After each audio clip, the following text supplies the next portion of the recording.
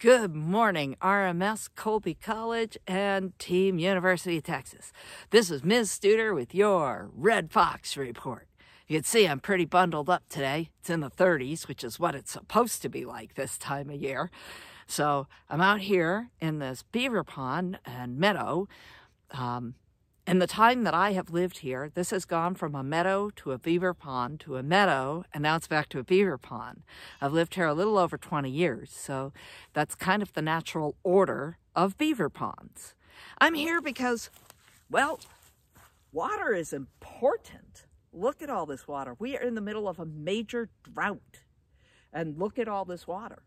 And all summer long, the beaver has emptied this out and used it and emptied it out, because this is its old pond. It doesn't live here anymore.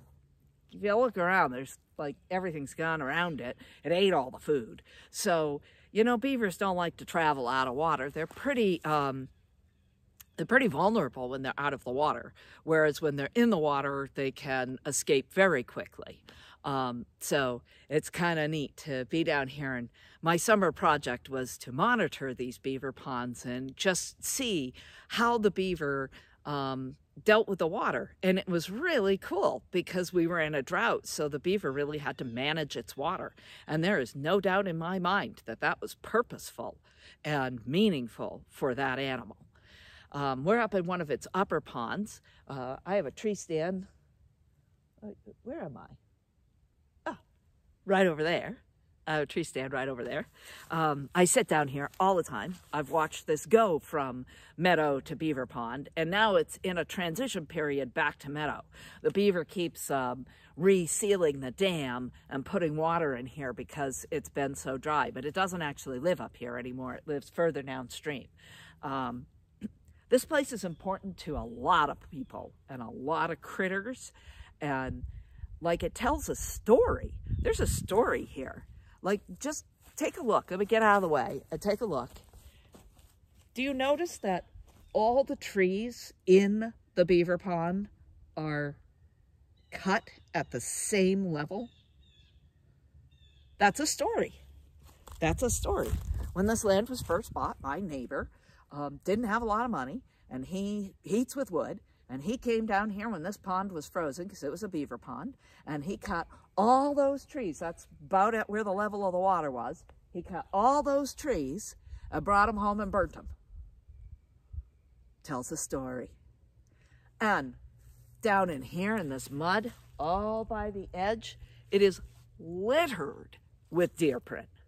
Because deer need fresh water, this is a good place. It's right near a lot of deer trails. And they come here all the time. I see deer here all the time, mostly as they're running away from me. So water is a super, super important feature of our landscape. And I think a lot of people don't really realize how important it can be.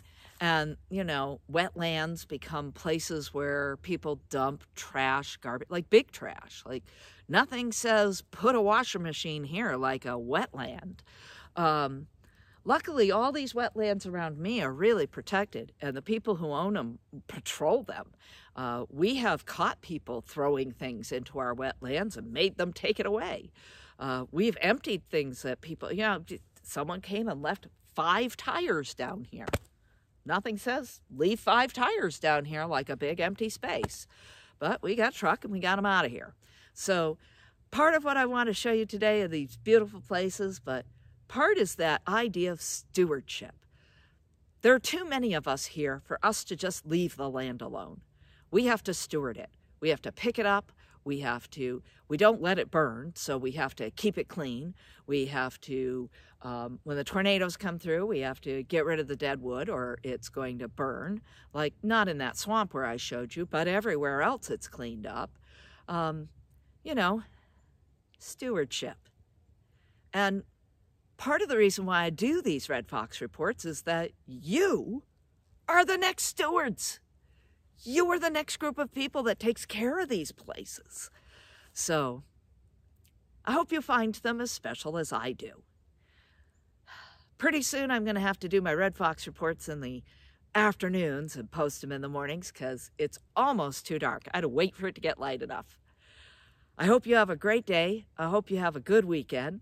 And remember, being good stewards of a place is part of our job. Nobody pays you for it. Nobody thanks you for it. But it's just good practice. Kind of something to think about anyway. Doing things just for the sake of goodness. No reward. The reward is the goodness. Think about that. I'm Ms. Studer, steward of the land, with your Red Fox Report.